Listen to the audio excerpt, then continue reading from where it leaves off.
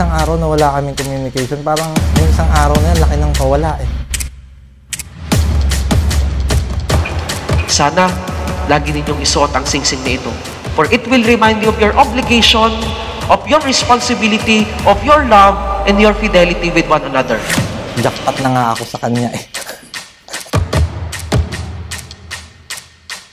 Something na hindi ko malilimutan kahit tutulog na ako or kahit pagkagising ko, yun agad ang naiisip ko.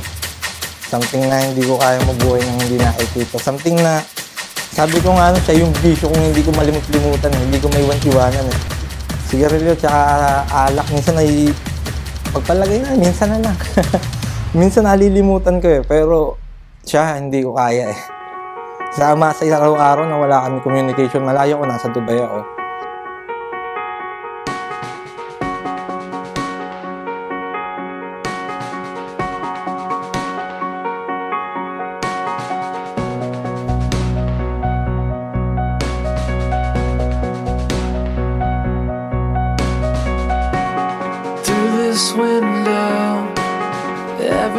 Hindi ba may tagabasa?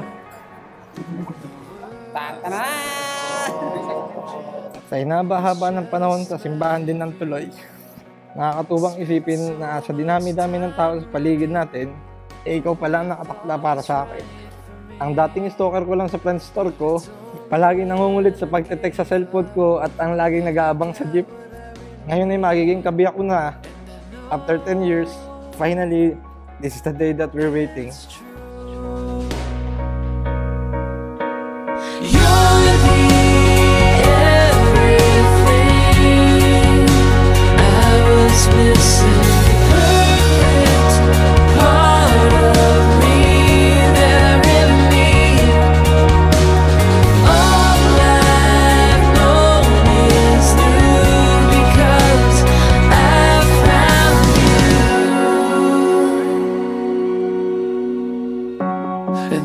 Dear Deza, we first met on June 25, 2007.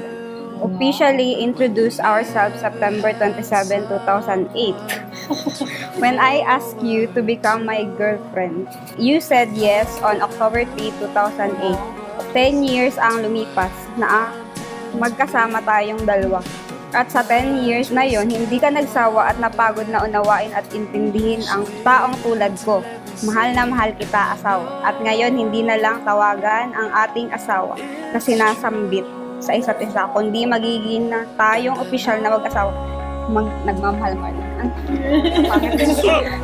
Ganda ng sulat.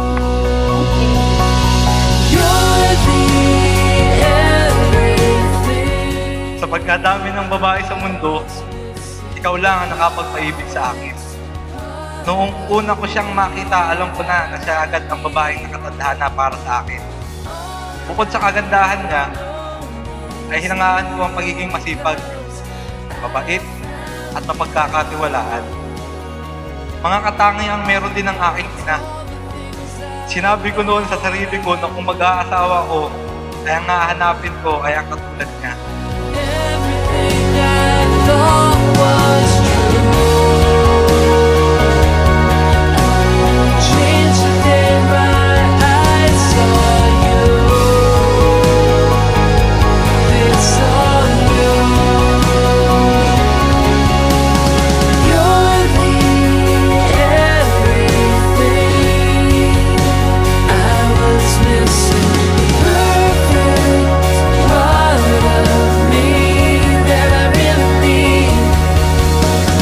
All I've known is new because I found you.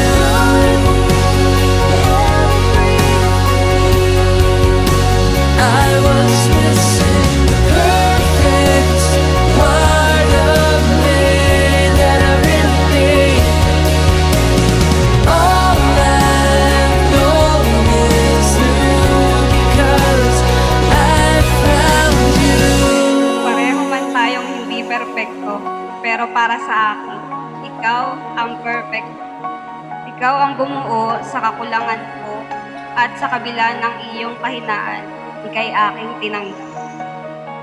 God wrote our love story.